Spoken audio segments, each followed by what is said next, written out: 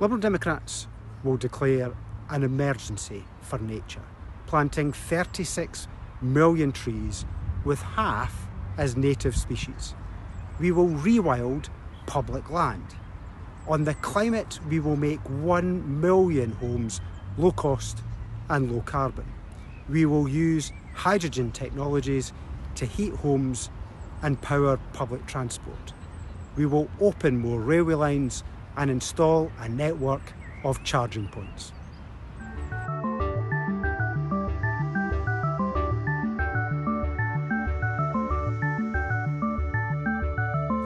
There's no doubt the climate emergency has to be the focus of our attention going forward. Scottish Conservatives want to see us tackling that emergency while also working with business to provide more green jobs. We want to introduce a circular economy bill to make it easier for people to recycle and reuse. And we'd also introduce a nature bill to protect 1 in 9 species in Scotland that's under threat of extinction, extend the national parks in Scotland by creating a third one in Galloway, introducing more tree planting and so much more. This is an ambitious plan to focus on the climate emergency while also building jobs here in Scotland.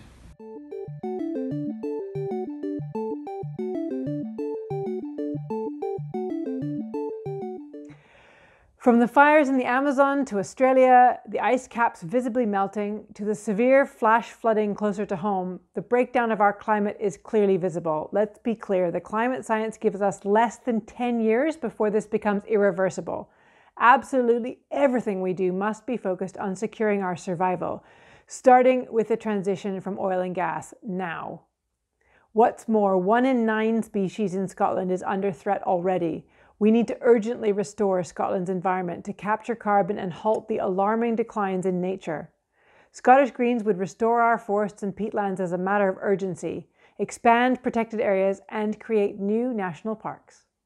We're asking you to vote like your future depends on it.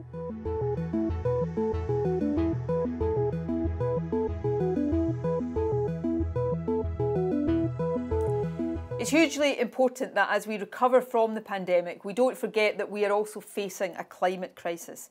A big part of that will be investing £1.6 billion to change the way we heat our homes and buildings to reduce carbon emissions. We'll invest in zero-emission buses and electrify our railways to transform our transport system. By 2030, we'll phase out petrol and diesel vehicles and we'll act to cut car kilometres by 20%. We'll invest more in cycling, including providing free bikes for young people who can't afford them. Importantly, we'll also make sure that Scotland's transition to becoming a net zero nation is a just transition, making sure that people and communities are not left behind as jobs and industries change, but are able to benefit from new opportunities coming from the low-carbon economy.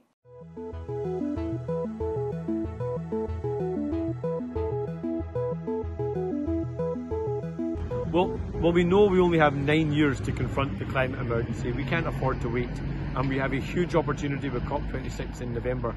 Let's come through that and have the Glasgow Agreement, the moment where the world starts taking seriously the issue of climate change and starts taking the necessary action. What we would do here is retrofit every home so it's at least energy efficient grade C by 2030. Make sure there are charging units across the country so we can get more people into electric vehicles. Have more free public transport, so one big public transport to public ownership, and then also give free transport so we can have more routes, more diverse routes, and people using public transport rather than carbon emitting vehicles. That's the kind of bold ambition we need if we are to confront the climate emergency.